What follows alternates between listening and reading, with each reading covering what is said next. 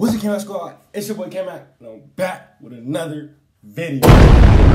So today, I am in the game room, and right now I am about to react to, if you did not see this, you wouldn't believe it.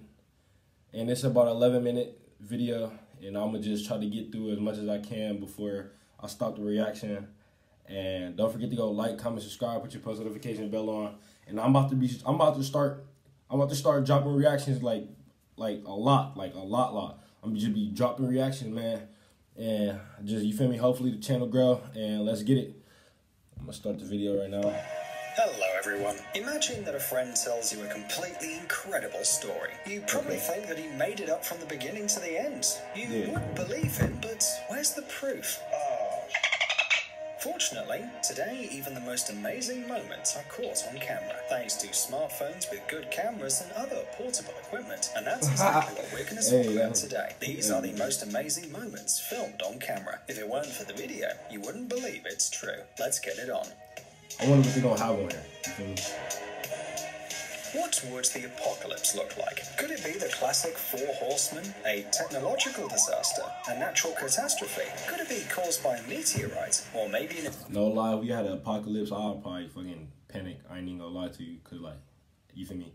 Like, that'd just be crazy. Like, I'd just be like, dang, like, I gotta fight for my life now, type shit. Let's get back to the video. Invasion of ducks?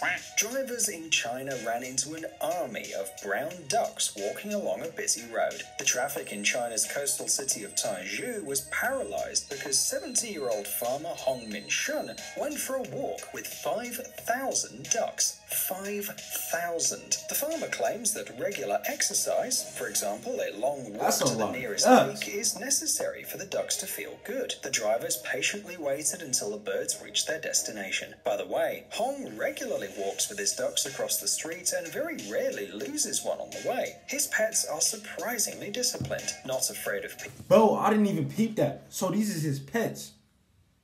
What did they say, 5,000? They say he got like 5,000 ducks, and people wait every time they walk across the street. Like, people wait. I would never wait. I would run their ass over in 0.5 seconds and then go on about my day. But anyways, back to the video. People or cars, and do not run away. Many people don't trust new technologies. What if there actually is a rise of the machines? It seems that our closest relatives, monkeys, don't trust technology either.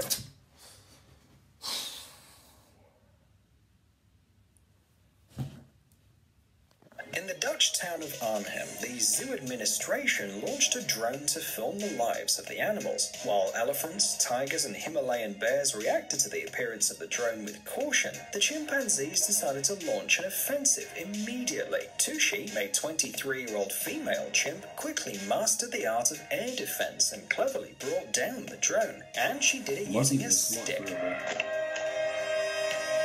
They said that the humans device, which cost were about monkeys $2,000, cannot be restored. But the camera turned out to be stronger and did not suffer from the fall. It kept working and even caught the monkeys coming down from a tree to inspect their enemy. When the animals got bored with their new toy, the caretakers took it and the footage was posted on YouTube.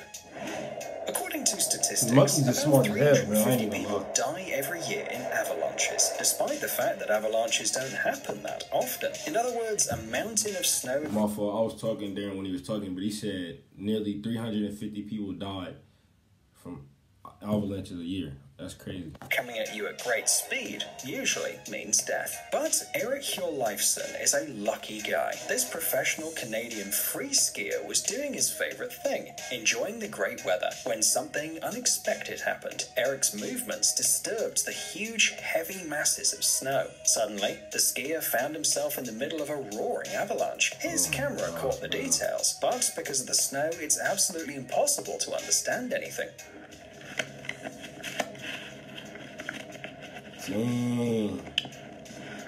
But be sure that skiing through an avalanche is... Bro basically was damn near getting buried alive, bro, in some cold snow. Like, bro, how would you feel, bro? Like, I'd panic, because, like, I'm claustrophobic, and that's not even the point. But, like, at the same time, like, imagine just being clogged up in front of all that snow.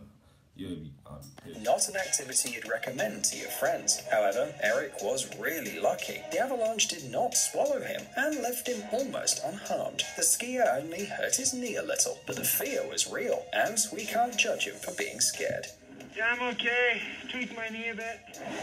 Who says that? Well, that was the end of this video. It was a quick 3-minute video.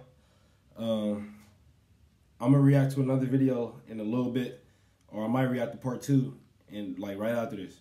Don't forget to go like, comment, subscribe, put your post notification bell on. Be dropping reactions back to back to back. We're gonna be watching. We're gonna be binging. You feel me? If y'all bored, man, just watch the channel, subscribe to the channel. You feel me?